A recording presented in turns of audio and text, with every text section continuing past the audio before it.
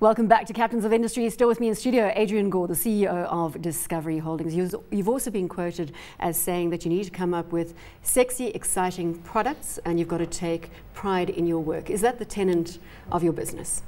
I think it is. I think the Discovery Group is kind of product obsessed. You know, we believe we're building a product that should be beautiful, it should feel good, it should be kind of too good to be true. And people should aspire to buy it. I mean, that's at the core of our being. So if you it sounds like a Steve Jobs philosophy with Apple. I think possibly, but in truth, I think that our products generally in our industry are a grudge purchase. People don't wake up in the morning and say, I can't wait to buy life insurance. That doesn't happen. They do it with a car or with some fashion accessory. So I'm a great believer that our products have to feel and look beautiful, and they have to be aspirational. People should want to buy them. They should do things that are too good to be true. You know, to an extent, I think vitality is kind of a manifestation of that. And I think we're obsessed with making sure our products are good and they do well and they give people value for money. You mentioned the grudge purchase aspect. How is the tough economic environment impacting your business across the board at the moment? Well, it's intriguing. I mean, to an extent in healthcare, private healthcare in South Africa is people see it as a tax. You don't really get fallout. You know, you get the threat of buy downs and that kind of stuff. And in truth, in Discovery Health and the Discovery Health medical scheme, the rate of growth has accelerated. The rate of lapsation, people leaving, has gone down. It's like 3%. I think it's a ludicrously low level. And I would guess as well, I think in difficult times there's a flight to quality. So there's a kind of there's kind of a counterbalance. In the life insurance side, I think you get much more volatility. We saw lapses go up during the financial crisis. They've in fact come down again.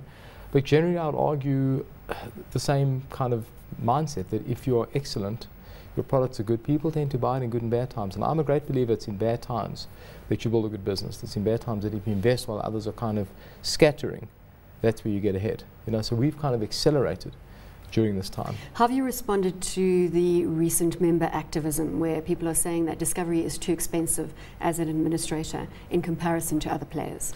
Well, I think we've responded as I think we should. We should always be absolutely responsive and sensitive and empathetic to the needs of our members. I mean, our issue is to make healthcare affordable. People battle to afford it. So being in the spotlight, being kind of having to react to these kind of things is part of what we have to do. Our process is absolute transparency. You know, there's a process going on. And this is not the first time. This will always go on in healthcare. If it's not this, it's benefits and whatever. And I think the more you dig, the more rigor you will find. And so we've been entirely clear about, actually communicating, making sure people understand it. And I think the important thing that people need to understand is per unit of benefit, we're cheaper than all of our competitors. When you look at the end price of what you do or what you buy as a member, it's a lot lower. It's 10 to 15% lower. And that at the end of the day, I think, is the test of how our model works. So, I mean, obviously we feel the pain of our members. These kind of criticisms we have to deal with. But we have to be absolutely open, transparent and responsive, and I think that's what we're doing. When I speak to analysts like Risto Katola out there and they look at the current environment, specifically with the investment case for a Discovery, national health insurance always enters into the discussion, and whether that is an enormous threat for the likes of a Discovery. What are your thoughts on that front? I don't think it is. I don't think it is. I say that without any sense of cynicism. I think the plans of a national health insurance scheme are responsible and rational, and I think that over time it should form a safety net for the country, and a better safety net than we have now in the public system. But the idea that it will replace private medical schemes is not something I think people are expecting. I don't think it will happen. It's unfortunate we don't have enough money as a country to do that. So the role of people being able to buy up and out of that system is here to stay, and that's how it is. It's a bit like life insurance. If people didn't die, you wouldn't need us, but they do die, unfortunately. So I don't see it as a threat. I see it as something we have to help build, and I see a comprehensive, better, coordinated healthcare system with a strong public sector as something, frankly, that the country desperately needs. So I'm not concerned about it. I'm going to jump back to geographies because I'd be remiss if I didn't talk about your UK operation, Pru Health, Pru Protect, etc. What are you seeing coming out of that territory now, especially in light, again, of the uncertainty and the volatility we're seeing in the economic environment in that environment? I'm very excited about the UK. We did an acquisition on the health side. That's gone very well. Our life insurance business, Pru Protect, has really got fantastic market share. All of our innovations and ideas as we roll them out get traction. So that business is doing better than we expected. Having said that, in the UK, you do feel the economic. It's kind of a place that's, how can I say, that is when there's a downturn, there's a feeling of gloom. You know what I'm saying? And in the case of healthcare, is complex because you've got the NHS where people have a real viable option. So it's a bit the opposite of the NHI, where people really can drop out. So we feel a bit of that kind of, how can I say, on the ground. Could also be exacerbated by the weather. Yeah, probably, but the reality is that the businesses both are doing better than expected, and I think offer fantastic potential for us. I think outside of South Africa, that is by far our biggest play, and I'm excited by it. The issue of balance. Now let's go more into the personal side of things. Do you think that you've got some element of balance because you are an Orthodox Jew, and on Saturdays that's for family and friends? I've done my reading on this front. Do we all need to convert, in other words? No, I don't think you do. I think you need some excuse for downtime. You know, whether it's a faith excuse, whether it's you know, I've always, you know, I didn't come from Orthodox. My wife was very Orthodox. When I got married, I kind of got into, and I'm really grateful for it because it's created that balance. Because I'm not really a balanced person, not at all. If I didn't have that kind of carved out time, I think the balance would be terrible. I love what I do. I work 20 hours a day. But I would encourage, whatever it is, you need some disciplined downtime from the cell phone, from emails, from work, whatever it is. Somehow it gives you, it makes you more effective. You feel guilty about it while you're doing it, but when you pop out the other side, you're fresher, you're better at what you do. Let me push you a little bit further on this. How disciplined on Saturdays are you that you don't pick up your cell phone and you don't work? I don't read an email. I don't on a Friday evening even don't read anything with business. I won't even read the business side of the newspaper. On Saturday, I'll start to read the Harvard Business Review and kind of start meandering closer, but I do nothing. I don't take calls. It's a fantastic break. And I think it's something that others out there should start to follow. In terms of travel and balance, now that you are across so many geographies, do you like to be visible? Do you like to be hands-on? You've already said that you put great people in territory. Do you leave it to them, or do you travel? I do leave it to them, and we've got strong people all over, but the truth is there is no substitute for being there. In markets like Asia, there's a protocol about if you're not there in a senior way, visible to the senior people in a ping on or wherever, there's a kind of a lack of respect. You've got to be there. You've got to almost show at the drop of a hat, I came to see you. I'm worried about this, you know. So you've got to be out there. I've also found when you're in a territory, nothing else matters. There's kind of a focus, and that's what you need. When you're sitting here, no matter what you're doing about reading reports about China, there isn't the same intensity. So there is no real replacement for being on the ground.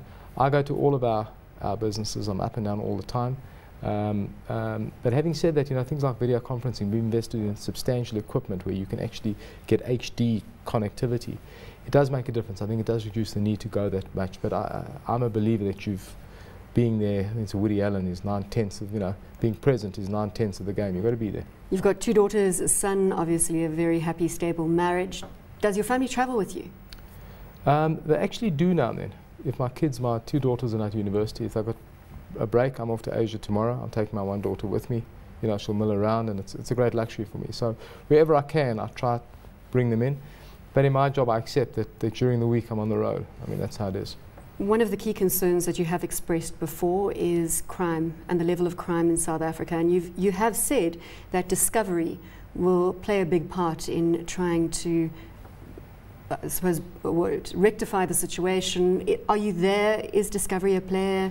We're not. I wouldn't say we're a player. I think there's a number of initiatives we funded and helped think through, and I think we provided some input. Having said that, I think the crime rate has come down quite a bit. The statistics show it, and I think anecdotally you feel it. I think a few years ago we felt we're under siege. There wasn't a day that didn't go by where, you know, you have some friend, family, colleague who's been attacked, hijacked. Of course, that's still present.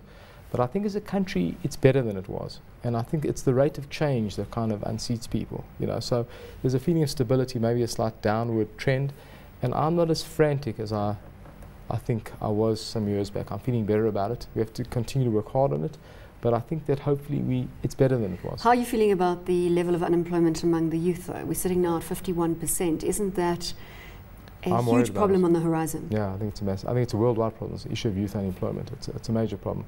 I don't know the solution to it. I do know this. We have to just grow out of it. We have to build great companies. We're not doing enough of that stuff. The secret is entrepreneurs who build businesses small and big. Not enough of that stuff going on.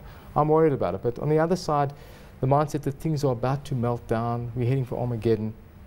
people are more robust than that, no matter, you know, wherever they are. The world is more robust than we give it credit for. So I remain an optimist, but these are challenges. You've accomplished so much. Now, obviously, you've got your new ventures playing out, Ping On, you driving the vitality element in the US, and the UK is doing very well. What else do you want to do? Look, when will it be enough for you? I would like Discovery to be the best insurance group in the world. That's what I'd like to do. And you know, we've actually dissected that into a number of things: earnings growth, geography, social good, every aspect of what we're doing. We are so embryonic in that vision. You know, these markets we're talking about are still embryonic. I mean, they're all really in the startup phase. So in truth, we are just starting out. I mean, I kind of feel we're just getting into our stride. So I don't feel any sense of where to. It's quite kind of the pathways are there. There are too many options. It's about focus and about achievement in those pathways. Adrian, thanks so much for your time. We've come to the end of this week's edition of Captains of Industry. Until next time, it's goodbye and thank you for watching.